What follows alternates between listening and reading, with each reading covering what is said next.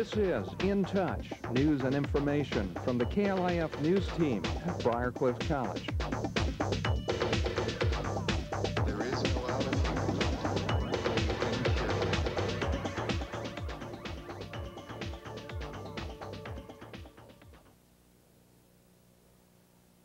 Welcome to In Touch. I'm Kenny Keane. And I'm Molly Ramsey. In our first story, they're digging up pieces of a historical puzzle just outside the Sioux City limits. Reporter Aaron Lennick explains how progress sometimes has to be delayed in order to explore the past. Archaeologists from around the country have come to Sioux City to dig up ancient tribal remains. The Highway 75 bypass project is the location for the dig because all construction projects receiving federal or state funding must be searched for historical remains. Project archaeologist Toby Morrow says the people he has hired have all received a college education. These are professional working archaeologists. Most of them have at least completed their BA or BS degree in anthropology or a related field. I've even got a few people with master's degrees working for me, but this is what these people do for a living. That's their job. For one worker, this site is the largest and most detailed he has worked with. A lot of what we do is survey work in advance of highway construction, and unfortunately we don't get to dig sites this interesting that often. The Great Oasis tribe once settled here. Crew Field Chief Ron Mayer says the site is challenging to work with.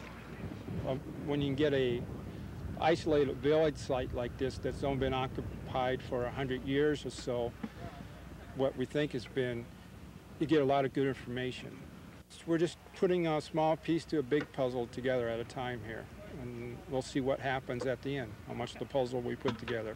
After the archaeologists finish digging up this site in July, it will be turned over to the Iowa Department of Transportation, where they will continue work on the Highway 75 bypass project.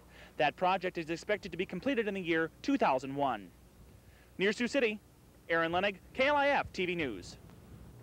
After nearly 30 years at the same location, a Sioux City music store is moving to a unique spot. Reporter Kristen Hansen has the details. Uncle John's CDs and Tapes, which got its name from a Grateful Dead song when it opened in the 70s, will soon be moving from their West 3rd Street location to downtown Sioux City on historic 4th Street. Uncle John manager Mindy Brown says the move came about with the change of ownership of the store. When the new owner bought the store, she really felt this store had a large history here already, and I think everything has to change and grow if it's going to survive. And with the new owner coming in, you know, the new blood, as it were, it just seemed appropriate to try to take it to the next step. I think historic 4th Street's going to develop into something pretty neat. They certainly needed something down there to get a lot of people in, and we felt like we could, contribute that. But it was something that the original owner also had often tossed around in his mind, that he would, in fact, the very building we're moving into, he had thought if he ever were to move, that's where he'd want to go. And when the new owner expressed that same idea, it really just made a lot of sense. Besides moving to a different location, Brown says there will also be some new additions to the store. There's going to be a coffee bar. It's going to serve all organic coffees and teas and nifty things like that, and going to have music, obviously. We're going to have some live music. We're going to have some theme nights and just a lot of things going on, a lot of more activities kind of going on around the store than just being a business open, to sell you CDs. We're going to be doing things to promote different things. New artwork. We've commissioned a new mural, like the mural on the ceiling. The same artist who did that is doing a brand new mural for us. This mural ended in about 1976, and we're kind of bringing that up to date. So it's going to be all the same things that we have here now, but just more. Uncle John's CDs and Tapes will soon be moving here on historic 4th Street. New additions include a coffee bar and live entertainment. The move is expected to be completed by the middle of May. Kristen Hansen, KLIF TV News, Sioux City. Members of the Briar College community are expected to see many changes to the campus within 18 months. Kelly Townsend has the details in this report. Briarcliff College's long-anticipated Student Center designs are completed. A member of the new Student Center committee, Bob Fuller, says that because of the concerns from students and faculty, the original designs were sent back.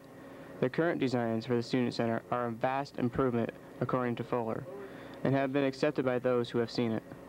Well, if you were to show it before and after, you would see a considerable difference in the makeup of the buildings. The prior sketches that we had, the building looked almost like a bank. I heard someone say it looked like a mall. And we sat down with the architect and said we really want something that's going to fit into the architecture that we have here on campus. And I think we got that with the new sketches, with the new design, because it really does fit and looks like it belongs on the campus. The plans right now, there's going to be a variety of things in there. Obviously, a new eating area, a new cafeteria, a new kitchen. We're looking at some kind of something like a pub, maybe a sports bar kind of thing. There'll be student lounges in there, campus mailroom, art gallery, student activities offices, and then down on the end of it, we're going to put a multi-purpose room so we can do a lot of different kinds of events into that one room. During the campaign rally, Briarcliff College showed the new designs of the Student Center and the Capital Campaign video to help those who were in attendance to donate money to help pay for the cost of the building the new Student Center and the renovations. An endowment fund would be given to pay for the maintenance of the new Student Center building. Kelly Townsend, KLIF TV News. Sioux City's historic 4th Street is attracting many different age groups with a new microbrewery and restaurant. KLIF's Molly Ramsey has the details in this report. This is the location of the new 4th Street Brewing Company. Sioux City's first ever brew pub is attracting people to historic 4th Street with its lineup of handcrafted beers and diverse menus. Owner Bert Collars says that the brewing company wants to supply every age group with a comfortable atmosphere. The brew pubs have an atmosphere where anybody can feel comfortable here, even late into the evening. So our age group, you know, it covers the whole spectrum. Collars says that he knew from the start that 4th Street would be a prime location for the brew pub. Well, from looking at the way the city's laid out and also understanding the character of the type of facility we wanted to create, there really was only one area. And this is Sioux City's historical district and centrally located, close to the interstate, convention center, those sorts of things. So it was really a natural location for us. The brew pub is open from 11:30 a.m. to midnight, Monday through Thursday, and 11:30 a.m. to 2 o'clock a.m. Fridays and Saturdays. The brew pub offers 4 different handcrafted beers that is brewed in a room behind the bar. With our opening, we have 4 of them, and they range from our Sioux Bee Honey Ale, which is our lightest tasting beer, to our famous Diving Elk Pale Ale, and our Irish Red, Spike County Irish Red, and our Sergeant Stout. The brew pub is already looking ahead at making some changes to attract even more people to 4th Street. Collars says that the pub plans on putting a beer garden in the back and a games room in the basement. One thing is for sure, the 4th Street Brewery is working to create a positive and comfortable atmosphere for Sioux City. Molly Ramsey, KLIF TV News. A new attraction will be added to the Marion Center at Trinity Heights this summer. Reporter Kenny Keane visited the center off Floyd Boulevard and has this report. Trinity Heights is primarily known for its 30-foot statue of the Immaculate Heart of Mary. Later this month, however, the statue of Mary will be joined on the hill by another statue, the Sacred Heart of Jesus. According to the executive director of Trinity Heights, Beanie Cooper, the statue should help bring more visitors to the site. Well, it's really been an interesting phenomenon to watch the growth of the whole project. Back in 1993, when we first set the statue of Mary, we were probably, a rough estimate because we didn't do counting back in those days, but we were probably attracting 3,000 or 4,000 people a year that would come up, both local and visitors and that type of thing. Let's say in 1995, we were drawing somewhere in the neighborhood of 20,000 visitors. Last year we had, every state in the union was here, somebody from, we had them sign in, and we attracted 51,000 some odd people and 38 countries, you know, foreign countries. Now, the Sacred Heart of Jesus statue gives you an ecumenical look that draws just that many more people. The project is ecumenical in its conception, even though it's Catholic in its, from theology standpoint. We want to be a place for everybody. Dave Lamphere is the man who was commissioned as the sculptor for both statues, and he only had a short rest from his work after he finished the statue of Mary. Dale Lamphere, a relatively popular sculptor over in the South Dakota area, in Wyoming area, lives out at Sturgis, was found and commissioned to do the first statue of the Blessed Virgin. That was right around in 1990. It took him 2 years to do it. It was delivered in December of 1993 and placed up here on what we call the Mound of Mary. Within a year, we commissioned him to do the Sacred Heart of Jesus statue, which is to be 33 foot tall and stainless steel, weigh about 11 ton, and he's very close to completion of that, and as we are getting close to completion of the area where we'll put it. The spot behind me will be the future site of the Sacred Heart of Jesus statue. The statue is nearing completion and should be placed here later this month. Kenny Keane, KLIF TV News, Sioux City. A Sioux City woman has been sharing her passion for the art of dance for more than 25 years now. KLIF reporter Christina Davalar visited the Sandy Keane School of Dance and has this report. Some say it's every little girl's dream to be a ballerina. For the past 25 years, Sandy Keane has been making those dreams a reality for her students. Sandy says her passion for dance began when she was 3 years old. When she got older, got married, and had children, she decided it was important for her children to learn the same dance skills as she did. A friend of mine asked me to teach her daughter, so I started in our home in the basement for the first year, and then I moved to a location at near town, downtown.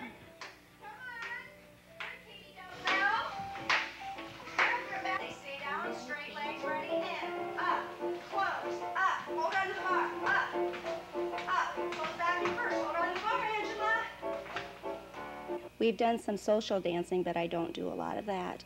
And the adults, it's mainly ballet, jazz, and tap. And then I also used to teach at the senior center too, but I did that for 15 years and retired from that. I'm slowing down a little bit, and then I used to have the heel and drill team too, but for 15 years, for 16 years, and I retired from that also. Running a dance school keeps Sandy on her toes, literally and figuratively. Sandy not only teaches dance, but handles the book work as well. Well, just making sure that finances are paid and that enough finances come in. So, I mean, it's like any other business. You worry about keeping the place open. And for 25 years, there's been good and bad, so. Do you wear any special costumes? Yes. Can you tell me about some of your favorite costumes? Well, we have to have a cat costume for this one, our ballet dance to the waltzing cats, and Can you tell me what that looks like? It's a white cat outfit. Cool. And we might wear face makeup. Yes, for our 25th anniversary recital, we're going to have some former students come back that have been also assistants here at the studio. And we're going to do a little bit of like river dance. We're going to attempt at it. So it's called Cry of the Celts, and there are 5 adult dancers that are the principal dancers, and then we are going to have the students from way back, or whenever, come back, as many as possible, and do like 3 or 4 steps of it to join us and be part of it. So I'm looking forward to that. Keane says one of her greatest rewards is teaching the children of her former students. Christina Davalar, KLIF TV News. Briarcliff College has taken another step toward increasing the quality of their wrestling team. Reporter and wrestling team member Nathan Cass says a renovated facility is coming soon to the Briarcliff campus. The Briarcliff College wrestlers will have a new place to call home next fall. The first-year program will be leaving the Newman Flanagan Center, where they were practicing at a renovated racquetball court. Their new facility will be in Ground Toller, where they hope to find many memories in their new facility being built this summer. with work to be completed this fall. Head wrestling coach Fred Kruger was granted $100,000 to use towards a new practice facility. Briar, and Kruger decided on renovating the Upward Bound offices in Ground Toller, a move that will require a great deal of work. Well, we have to come in and tear out all the interior walls of this space right here, and when we tear the interior walls down, we got to move the heating ducts and hang heaters from the ceiling. Plus, we got to put in a pretty good exhaust system so that the area will ventilate. And when we get all that done, then we have new mats and stuff that are going to fit around the walls and around the pillars and everything. So it's quite extensive, actually, and quite costly for the college. The team will also get a new locker room to be built across the hall. The locker room will combine the existing men's and women's bathrooms as well as the maintenance office. Kruger has had little trouble with selling the new room to prospective wrestlers. I tell you, I haven't had that bit of a problem. I've brought students over and showed them where the room is going to be, and asked them to visualize the size and the scope of the room, and they haven't had a bit of problem with that. The recruiting part hasn't been tough at all. The Briar Wrestling Program hopes this new home within Toller will be a bridge to a more permanent one, the record books. Nathan Cass, KLIF TV News. Briarcliff College, along with Siouxland volunteers, came together to educate students about maintaining good health in their lives. KLIF reporter Amy Tishak has the story. Recently, the Health and Wellness team at Briarcliff College sponsored an event. Many organizations from around the Siouxland area volunteered their time to participate. Carrie Schottner, the coordinator of the team, says, aside from being educated, students can also win prizes. On campus, there are different fines that are levied to students in the residence halls, and that money goes to the Health and Wellness team to do programming. So that's where it came. When students leave pizza boxes and garbage in the hallways and they get fined for it, that's where their money goes. So if they come today, they can get their money back. I sent them letters back in February asking them if they would come, not charging them to come here, but really wanting them to come here to show our students that we really care, Briarcliff cares about the health of students. Among the exhibitors at the fair was St. Luke's Regional Hospital. St. Luke's dietitian Marie Nelson educated students about the nutritional levels of various fast food items. The reality is that we are all eating at fast food restaurants probably more than once a week, and people need to know, be informed consumers and make informed choices about what they're eating. All foods can fit into a healthful eating style. There are no good foods, there are no bad foods, but some foods just might be lower in fat or lower in calories, and it depends upon what your goal is. Briarcliff students who were in attendance seemed to be having a good time while learning about health issues. The Health and Wellness team achieved its goal for the day. Amy Tishak, KLIF TV News.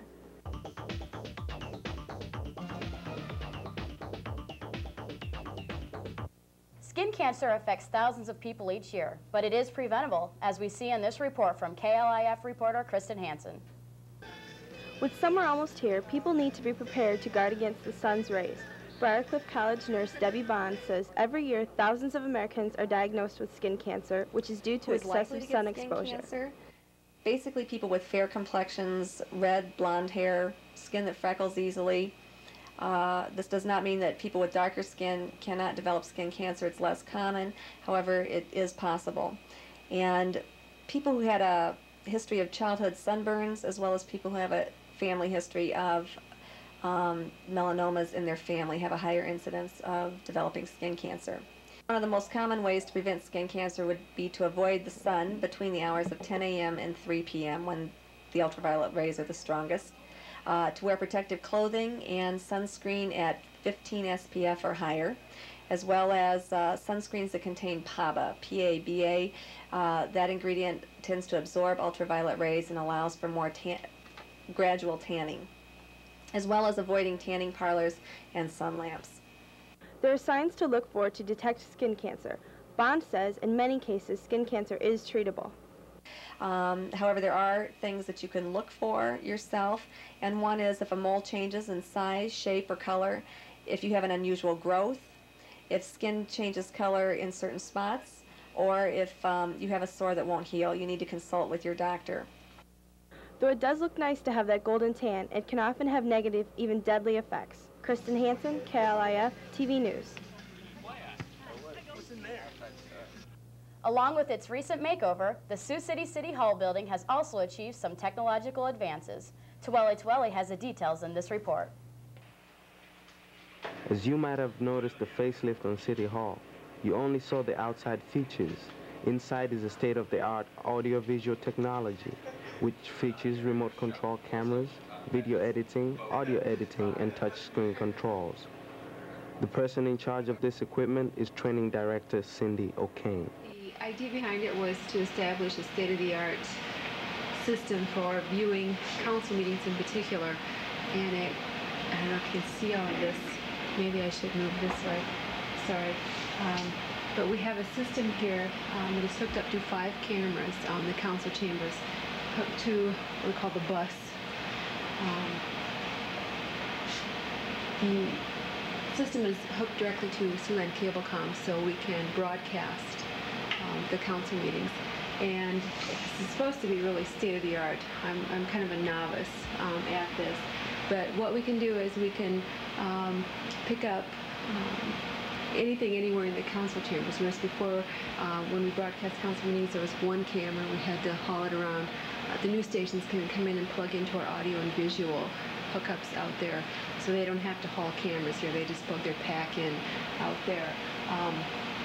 And it's really a good system as far as broadcasting the council meetings, because you can switch. We have a Chiron system that puts their names up there.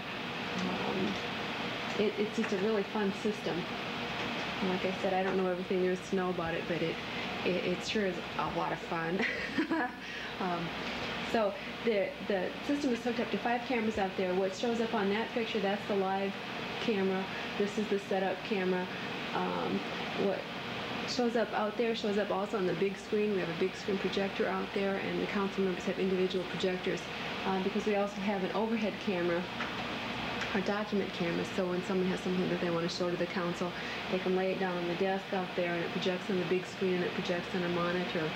Usually we had little slides, or we'd hold up pictures, and it was very difficult to see. So it's really a state-of-the-art broadcast center. O'Kane says the newly installed audiovisual technology is so advanced they've yet to learn its full capabilities. This is Tuwele, KLIF Television News at City Hall. The Dorothy Pico Nature Center is working harder to allow more people access to its resources during the summer season. Reporter Molly Ramsey has that story.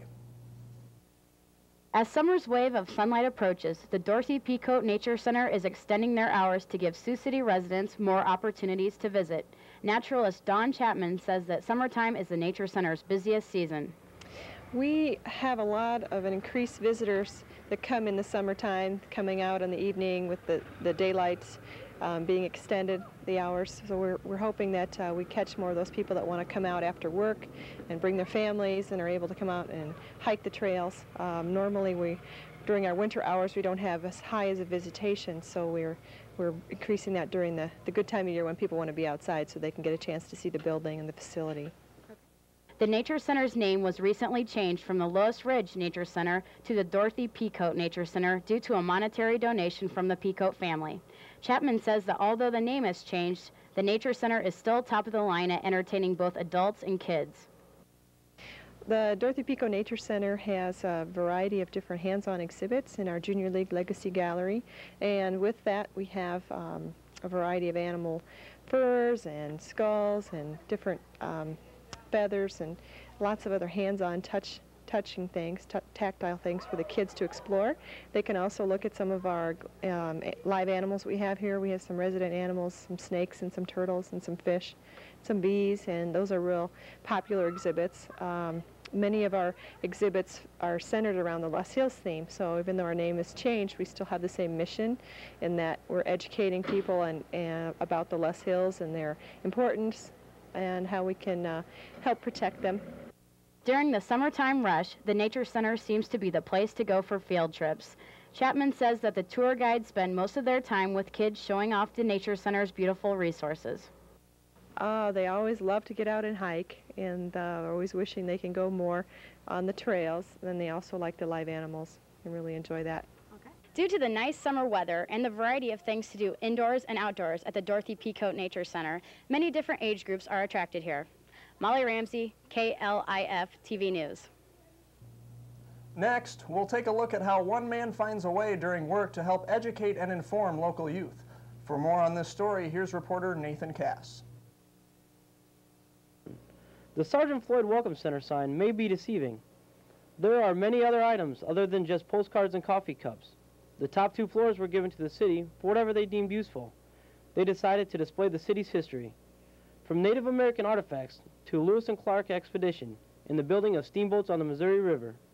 The favorite exhibit is rumored to be a life-size replica of Sergeant Floyd. Making the exhibits come to life, though, is Welcome Center Supervisor Blair Quinn. Quinn spends a great deal of his spare time working on model ships that used to travel the Missouri. On the top deck, there are at least 2 riverboat models that I can work on and off up there.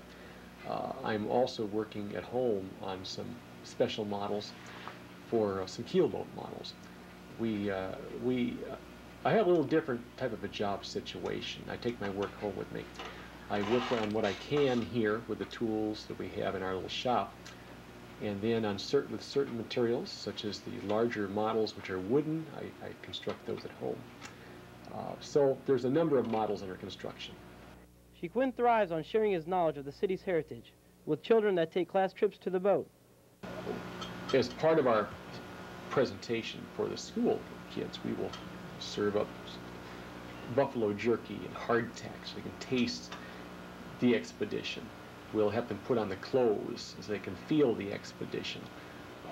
We also at times will take a musket out, and after we've demonstrated how flint and steel works and have them help make a fire, we take the concept one step further and show how flint and steel worked for obtaining the food of the expedition, which is by hunting, and we'll even take a musket out back. And of course, everyone likes smoke and noise, and it's always a cheap trick, but the hope always is that 20, 30 years from now, they'll remember a visit to this facility. And one plan he has this summer for the Welcome Center is working with disadvantaged youth. A major activity, which just really we were committed to this week, was in becoming involved with, say, disadvantaged young people, providing a summer project, and that will be something rather unique in that we're going to be building boats, full-size canoes here on the riverfront, down between here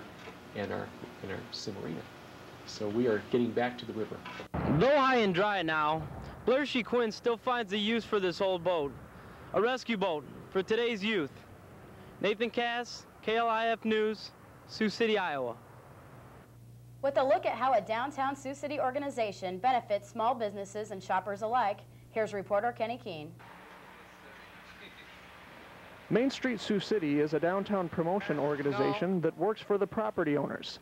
According to the director of Main Street, Dave Anderson, its purpose is to provide a lively, energetic environment.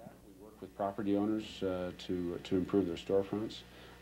We have a lending program to help businesses either get started or expand. And we've really been involved in a number of public issues in the regulation of parking so that we have more plentiful parking, sign ordinance regulations, and things like that, in order to just make the development of business in downtown a better experience and more possible. Among other downtown renovations will be the old Cameo Theaters, which will be the site for new low-income housing. There is a housing and commercial development that will take place with Cameo and Fiscals. That came right out of the Rudat project. And now we're proceeding with some design and conceptual elements of the 4th Street corridor that is meant to link the whole 4th Street corridor from the historic district all the way to Wesley Way. Aside from renovations, Main Street is also involved in promotions, such as the one this summer called June Jam. The promotions director of Main Street, Dee Pollock, says that the event should attract all age groups. It is designed to highlight local talent, local artists. We'll have a variety of music, blues, jazz, country, hip-hop for the younger kids. And we're also going to highlight local artists as far as potters and painters and things like that. It's an opportunity for nonprofit organizations to come down, do fundraisers, For example, face painting or balloons for the younger kids. It's designed for a free community event just to bring people to downtown Sioux City and let us know that we're here. With renovations and promotions such as these, Main Street should continue to help improve the atmosphere in downtown Sioux City. Kenny Keane, KLIF News. The Briarcliff College Theater Department is preparing for another performance with an unusual comedy line. Julie Weeder has this story. The Briarcliff Theater Department is busy preparing for their production of the comedy, The Doctor in Spite of Himself. Director Richard Poole says it promises to provide lots of laughs for the audience. This is a play that deals with a 17th century author, Moliere, who wrote it. It's really the Marx Brothers, the Three Stooges, the Ritz Brothers. Yummy, yummy, yummy, yummy. It's a lot of wonderful farce, body action. I have terrific actors. The sets will be spectacular, as will the costumes. You come to this because you will laugh like you've never laughed before. Dan McDermott is a senior at Briarcliff and is cast in the lead role. McDermott says this play is different from past productions at Briarcliff.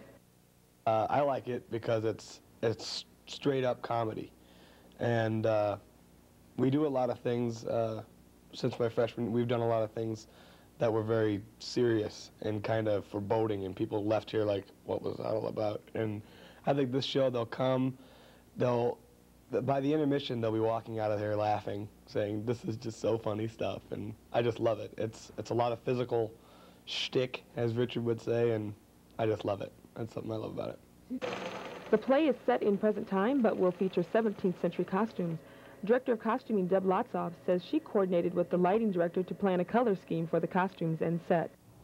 We've been talking about this, the whole design concept, because of course the scenery and the costumes have to go together, since probably about the beginning of the year, maybe even into last spring. And we have, and this is the really fun thing, talking ideas, talking concepts, figuring out how things are going to look, how things are going to mesh together, throwing out ideas, letting them simmer, saying, no, we don't think that's going to work, and then finally arriving at it.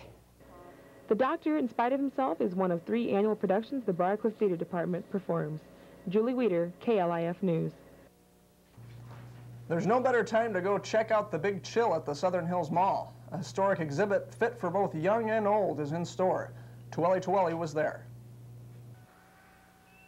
After 10,000 years of extinction, the creatures of the Ice Age are back. The Southern Hills Mall in Sioux City is showing off these extinct creatures at the Ice Age Cometh exhibit. This educational event features life-size robotic creatures such as the woolly mammoth and saber-toothed tiger. Mall marketing director Chris Walters says she hopes the public learns something from this exhibit. It's an event, for the whole family, and we have a signage, for each of the creature units, so that that people can, learn a little bit about these creatures, when they live, what types of things do they eat, and so forth. Learn a little bit more about the ice ages. So it's really, like I said, for the whole family to bring out their children and, kind of take them back in time a little bit. Ice Age Cometh is the second large-scale family entertainment event hosted by the Southern Hills Mall. Like last year's Dinosaur Invasion, the Ice Age exhibit tours the nation's science centers and museums. Another similar exhibit featuring giant insects will be at the Southern Hills Mall, August 7th to September 7th. The Ice Age Cometh will conclude on June 7th. This is Tuweli, KLIF TV News.